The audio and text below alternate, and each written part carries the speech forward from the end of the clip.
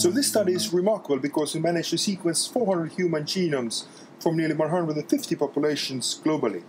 This was made possible through generous donations of hundreds of sample donors, and of course the collaboration team, which has nearly 100 researchers from over 70 institutions worldwide.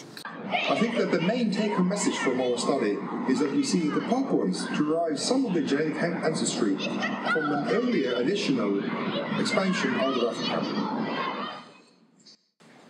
We were studying the genetic relationship between human population worldwide and came across the fact that Papuans, and to some extent Negrito population from island Southeast Asia, share for the most part the same evolutionary history as all of other non-Africans, but they may contain also some remnants of a chapter that is yet to be described. But let's have a look at this subway plot.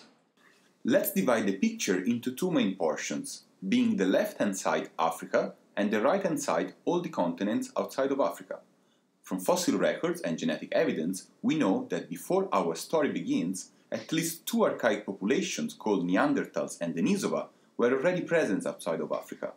Since we are not entirely sure about their mutual relationships and about where they actually differentiated, for the sake of this story, we represent them as two separate lines. Then, the human line starts to differentiate within Africa, where based on the samples we have available, we can define a number of major splits within the human family. At some point, surely not before 75,000 years, a given group of humans starts splitting from the main human lineage, and eventually from East Africans, to give rise to what is known as the out of Africa expansion. This expansion, in dark blue, is responsible for the presence of the vast majority of human genomic legacy outside of Africa today, which is represented here by these blue pie charts. However, we do know from previous studies from other research groups, also confirmed by our results, that after leaving Africa, these humans had mixed with Neanderthals, in orange, and the ancestors of modern Papuans also with Denisova, in red. Now, according to our results, we see that this overall scenario, which is in vast agreement with the ones proposed by other research groups, cannot fully account for some genetic peculiarities observed in the Papuan genomes we analyzed. Particularly, we believe that at least one additional human expansion out of Africa took place before the major one just described. These people diverged from the rest of Africans at around 120,000 years ago and colonized part of the non-African continents afterwards.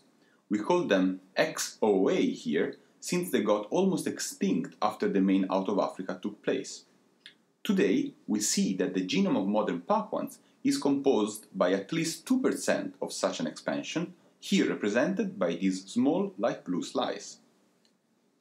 We divided the genome of each population into short segments that each had a single genetic history, and we modelled these segments.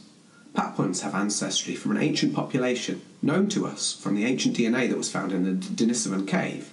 This Denisovan is related to the Neanderthals.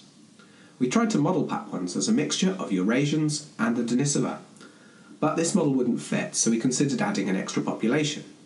We inferred that this extra population contributed 2% to the modern Papuan genome, and we estimated it to have split from Africans around 120,000 years ago. The type of approach that we used, based on trying to infer whole segments of DNA that were inherited together from some ancient event, is very powerful, but it is complex. This does make interpretation of our findings difficult.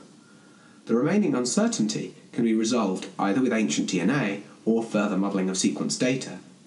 But it is clear that human genetic history is more complicated than we've previously been able to quantify. So you also map the patchy network of genetic barriers. Some of these are obvious, like the Himalayas, but others, more subtle ones, make up a nice, interesting structure, for example, in Europe. Another big part of our study was about selection. This was chiefly done by the team from Cambridge University, led by Professor Toomas Kivisild. We were interested in how humans adapted to new environments as they expanded out of Africa. And indeed we found several genes connected with pathogen resistance, for example, which serve as good candidates for natural selection. So the data we generated is freely available from our website and also from public repositories.